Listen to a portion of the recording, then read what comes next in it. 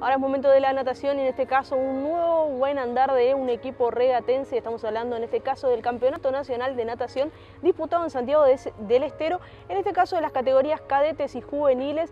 Gran éxito tuvieron los chicos de regatas que estuvieron acompañados por la profesora Rosario Centeno. Muy buenos logros, sobre todo porque se trajeron medallas. Vamos a ver la nota con los protagonistas.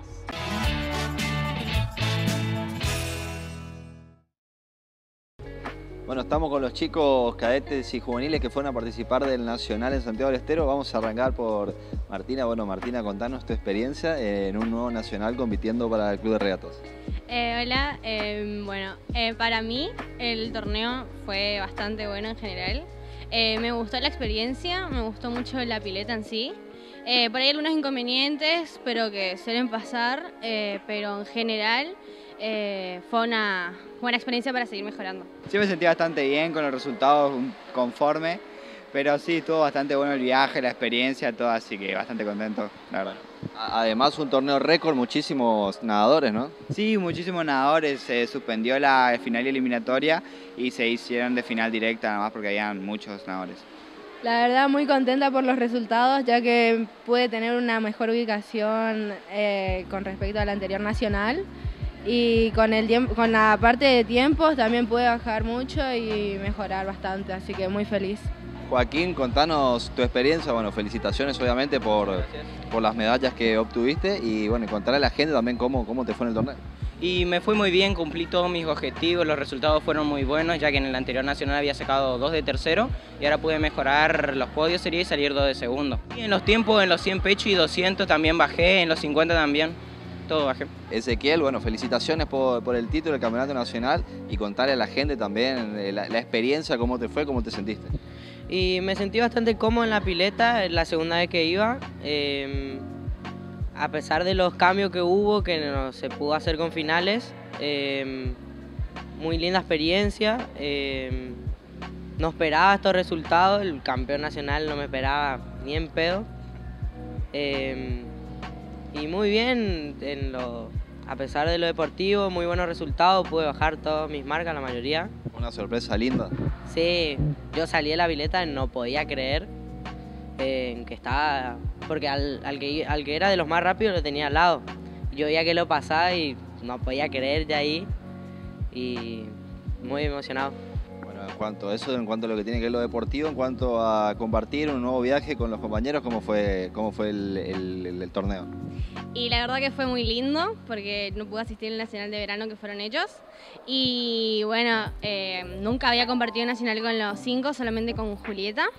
Y fue muy divertido, fue todo el torneo en general, desde que salimos hasta que volvimos. Bueno, vos eras la TikToker del grupo, ¿se animaron los compañeros? Sí, hicimos varios TikToks todos juntos y ellos aparte también y fuimos haciendo. ¿Qué tal le fue a los chicos? ¿En cuanto a qué? Y en cuanto a los TikToks. Les fue más o menos medio duros. Y la verdad que fue la primera vez que hice un TikTok y estaba re duro y bueno, hice lo que pude, así que eso es. Pero ¿por qué no hicieron? ¿Las obligaron? Y más o menos nos obligaron, así que... La verdad 10 puntos, de por sí yo ya me llevo bien con ellos, así que nada, me encanta viajar con ellos y bueno, ojalá poder volver a viajar con ellos. ¿Te animaste a los bailes también? Sí fue. ¿Y qué tal fue? 10 puntos, somos una experta con Martín. Y bueno, y también fue muy lindo ya que era el primer viaje que estábamos todos juntos, sería ya que como dijo Martina, en el anterior no pudo viajar y éramos solamente 4. ¿Y qué tal te fue en lo que tiene que ver con los bailes, el TikTok? No, y eso somos malos, nosotros somos nadadores nomás. No somos muy buenos, somos medio duros, acá con Ezequiel, medio madera. Bueno, esto hay que mejorar para el próximo Nacional. Para la próxima vamos a hacer uno mejor.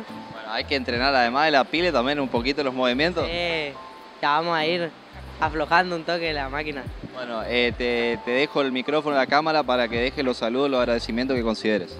Y agradecerle a todo el club de regatas que nos apoyó todo el tiempo y a mis papás que siempre, si no fuera por ellos, no estaría yo acá y gracias.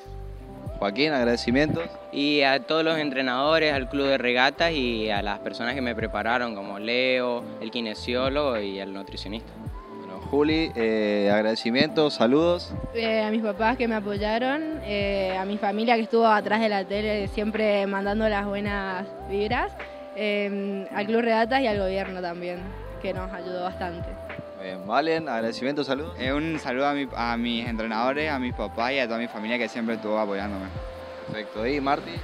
Y medio que lo mismo, pero sí, también a mi familia que estuvo siempre, a las personas que me apoyaron y que me ayudaron a llegar en las mejores condiciones al Nacional, tanto entrenadores como nutricionistas, mi psicóloga deportiva, y al club, a la subcomisión y a Corrientes que nos ayudó mucho con el tema.